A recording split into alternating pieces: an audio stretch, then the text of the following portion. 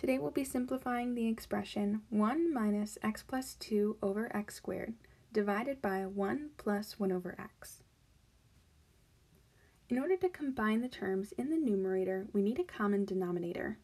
We can rewrite 1 as x squared over x squared. This is something divided by itself, so it's still equal to 1. So we get x squared over x squared minus x plus 2 over x squared. In the denominator, we are going to do the same thing. We want a denominator of x, so we can rewrite 1 as x over x. It's something divided by itself, so it's still equal to 1. Now that we have these common denominators, we can combine. So in the numerator, we get x squared minus the quantity x plus 1 over x squared divided by x plus 1 over x. Since x plus 2 is being subtracted, this becomes a negative x and a negative 2. So we'll write this as x squared minus x minus 2 over x squared divided by x plus 1 over x.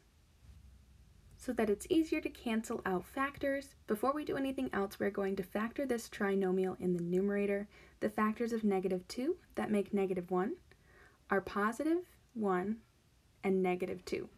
So we get x plus 1 times x minus 2 over x squared divided by x plus 1 over x. Now we have a fraction divided by a fraction, and we're going to multiply by the reciprocal.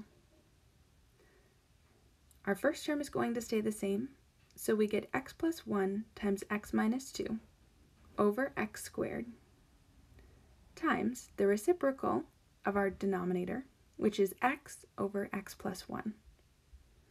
Now we see we have a factor of x plus 1 in the numerator and the denominator. And we can cancel out between these x's, one x in the numerator and one x in the denominator. Since this was an x squared, this leaves us with just one factor of x left. Our final answer is x minus 2 over x.